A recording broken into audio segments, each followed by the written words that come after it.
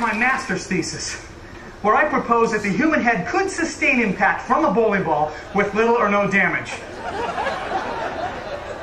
I'm going to show you how to make soft landings for weighty matters. Very, very interesting.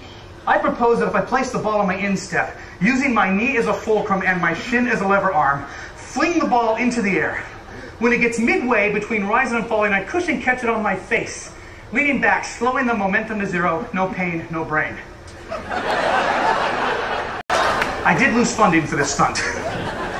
So I agreed to throw in some nudity, and I got a grant from the National Endowment for the Arts. Now, so I got to make sure that I keep this thumb hole down, because if that thing should catch my nose, my neck pops open and a Pez comes out.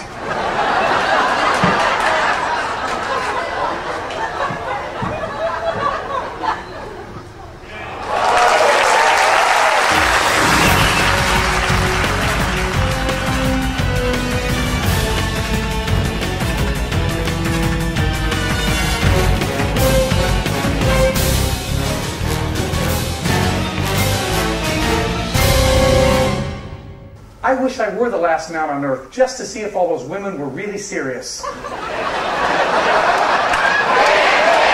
a name you can swear by.